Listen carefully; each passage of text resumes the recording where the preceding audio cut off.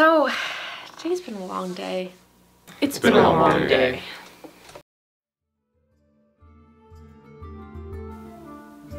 So this is basically year 2 in our campaign, and the party currently consists of Celeste, who is a female dwarven cleric. There's Kairis. She is a gnome ranger. Ura is he's an Ifrit fighter. And then there's Sauter, a quiet one.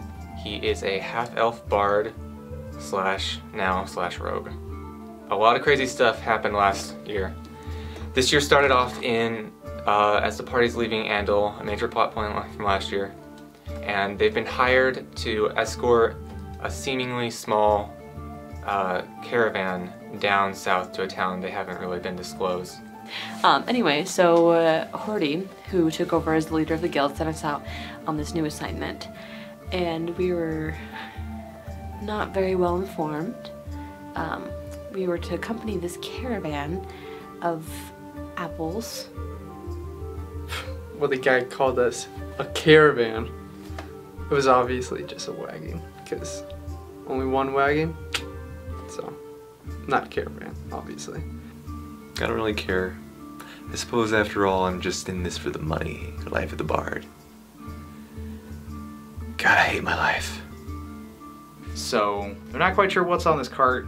I can sense that they kind of know something's in those barrels, but I also kind of feel like they've just kind of accepted the fact that it's just barrels of apples. What the crap? He has 5 people escorting these huge barrels of apples. There has to be something up with it, but I mean, as far as I can tell, like nobody knows anything about what's going on, and it's kind of strange. We are traveling with Olan, who is the owner of the apples, who seems like a very stern businessman type. Ned, who is obviously a mercenary. He doesn't like to talk about anything. Looks very, very serious and deep in thought all the time. There's also Mira as our guide. She seems to be fine. She's just leading us on our path. But I'm not sure about Eddard. There's something up with him. He keeps insisting on having the first watch every night, and you know, I feel a bit uneasy about him, but yeah. Celeste really thinks a lot of people are sketchy. Does not trust a lot of people.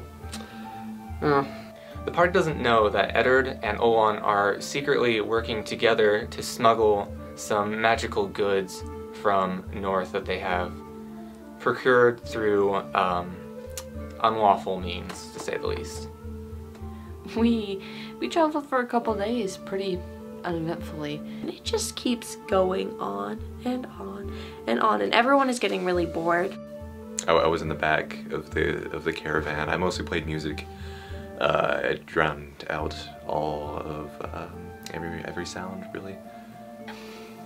I'm not sure how long I'll stick around after the mission is done. I'm getting a little antsy. It's been a little too long since I've last hunted a mark on my own. We met an interesting traveling wizard named Roderick on the way, and he's obviously a sham.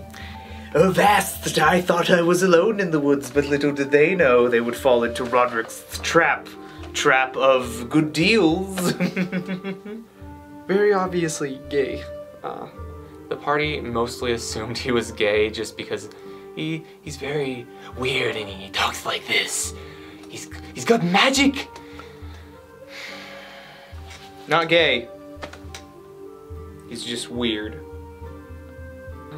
Ura ended up buying one of his products, and I don't know why he did. He wasted all of his.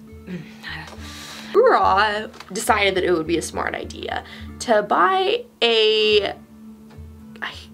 not a leaf, a feather from him. A feather, like this little itty bitty feather. The one that looks like the devil. I gave him a special flower, and me and him will get to hang out for 5 whole minutes. Anytime he wants, preferably not at night, or the afternoon, or the morning. whenever he's like, hey, I want Sir Roderick to be here, and in like for 5 minutes he'll be there. Why would we want him? He was the most annoying character that we ever ran into. Yeah, no, I'm gonna use him. And probably gonna have to steal the rest of his feathers before 5 minutes are up, because never gonna see that guy again. Hopefully. I'll probably kill him. Basically, everyone in my party seems to be somewhat of a hypocrite still. We came across a half-elf in trouble, so much of my own kind. And the first person to talk to her was Celeste, which, if I remember right, she treated me like absolute when we first met, so what's the big deal? It's kind of bullshit. We also ran into this lady, and she was in distress, and I don't even know what to think about her. I am so torn, because I wanted to help her, but we were already committed to helping this guy, and nobody else wanted to help her, because you know what happened last time? Last time, we almost got killed, we almost got burnt in this big house, and there was a fire, and there was a little child that almost got killed, and she was evil. It was just a bad situation. We as a collective basically decided not to help her, which is very surprising, because usually somebody acts out of some sense of self-righteousness, and we end up getting into a whole nother world of just annoyance and unnecessary suffering. So I was proud of us as a whole that we didn't stay to help her, and I think our leader of this caravan was very pleased to see that we were sticking to the mission that he left for us. So I also don't think they didn't seem interested to know who the girl was. Find a girl in the middle of the road. I mean, what? Little do they know, since they didn't even ask her name, this girl is actually royalty of a nearby town, which they will probably get to eventually, and let's just say the people there are not going to be happy. Her bodyguard heard a noise, told her to stay put on the road while he went to make sure everything was good. He never came back, so the girl asked the party for help, to which she was refused, and now she's left to fend for herself. I don't really feel bad about it. Maybe I should, but no, not really.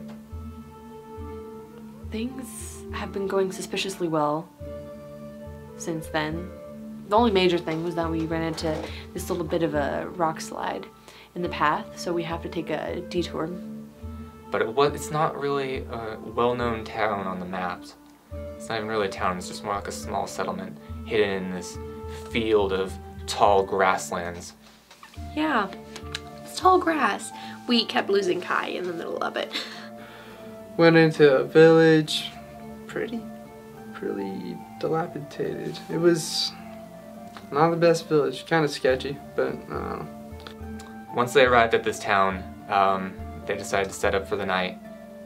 Most of the party went into a very ramshackled, falling apart inn with this thin, scrawny old lady as the innkeeper.